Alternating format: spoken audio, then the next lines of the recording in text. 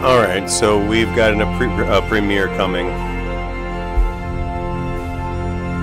We've got a premiere coming from Anomaly here in about a minute.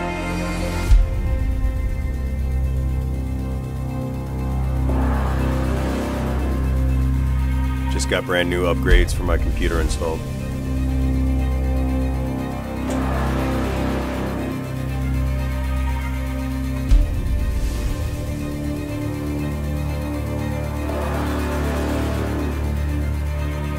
Expedition cap on. Welcome to the Gnome Show, ladies and gentlemen.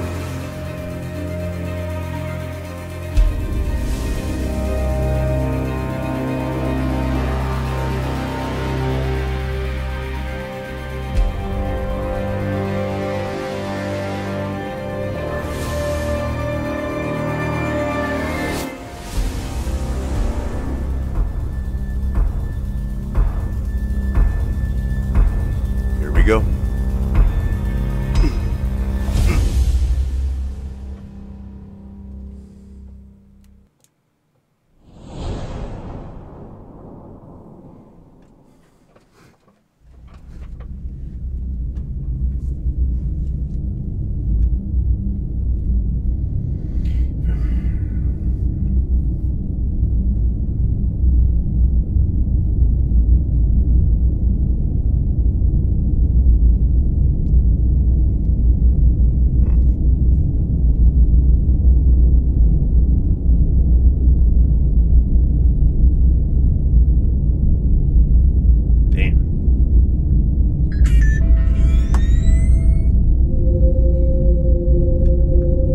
For its soccer tradition, Argentina has been the birthplace of great and renowned athletes who have changed the course of history. A true breeding ground for talent. And that has its explanation in the significant human investment made in the development of the world's most popular sport. In any corner you traverse in Argentina, there exists a stadium, a club with tradition, or some soccer player of humble origin who managed to succeed in the major European leagues. Some corners of the country hold enormous secrets about their soccer gems, but also others they wish had never come to light. In the city of Viedma, there existed until 1995 a team called Estudiantes de Rio Negro, which also had its own stadium, despite being part of the third division of Argentine soccer. A historic venue built under the management of the club's second president in 1955, Antonio Regalatissimo, an Italian immigrant who arrived in the south-central part of the country fleeing World War II. Everything in the club had gone according to its status as a minor team in Argentina. However, everything ended in a very tragic way when in 1995, the federal police uncovered a huge trafficking network that had had the Rio Negro team as its main cover institution since its foundation. After that disaster, and by order of the federal judges of Rio Negro, it was ordered to dismantle the stadium and seize each of the institution's facilities. With this, the site fell into permanent disuse, and, as is customary in neglected neighborhoods, the place quickly turned into a home for vagrants and criminals. Thus, that intersection became one of the most dangerous in that Argentine province.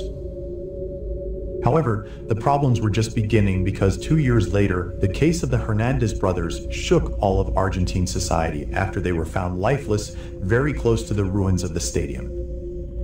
That prompted a much deeper investigation into the dangers of the area.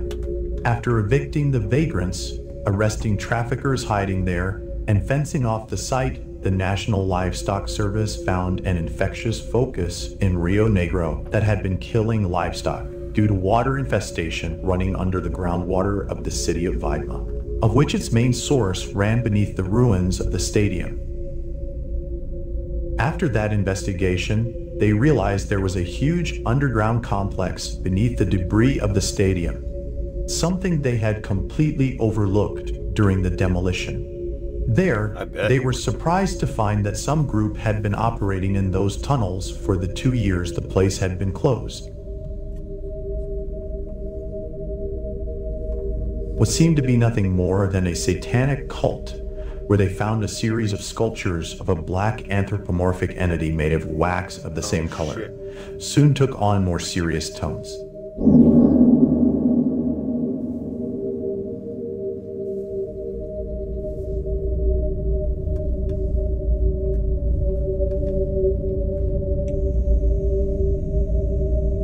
For in some rooms they found what seemed to be a huge body slaughterhouse, which, after delicate forensic investigations, turned out to be human.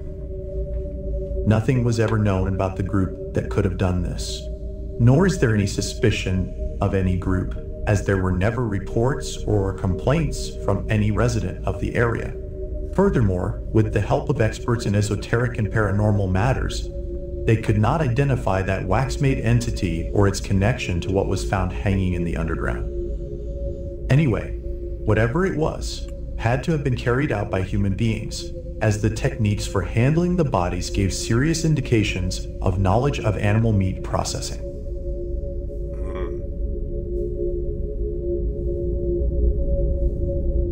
What the fuck? It's like some Texas Chainsaw Massacre shit.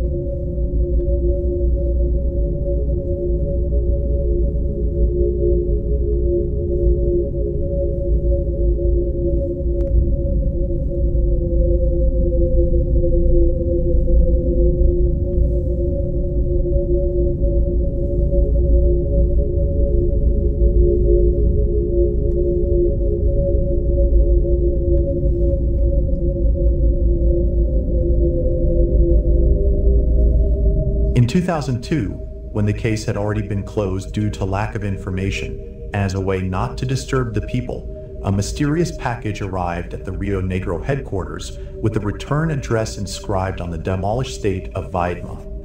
Inside this package were 6 photographs that seemed to correspond to a complete series of a procedure that was classified as of utmost sensitivity.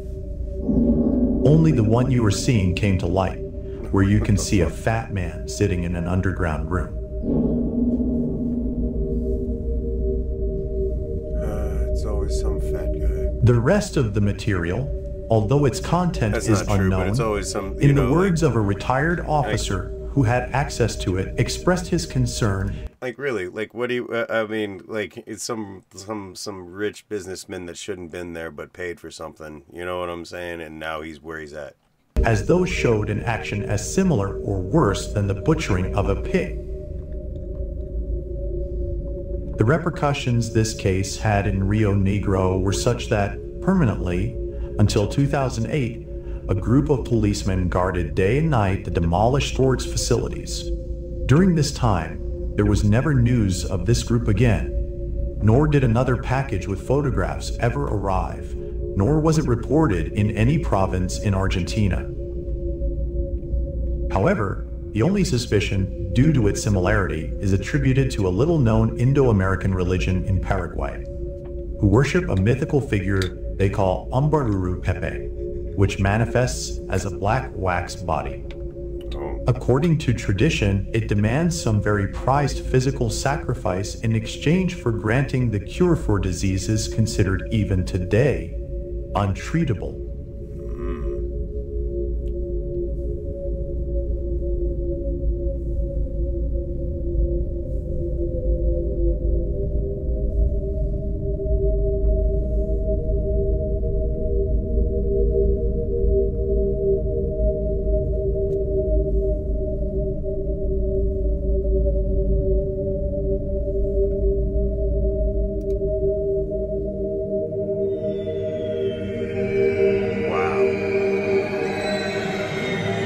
That's like, that's some shit that could happen in real life.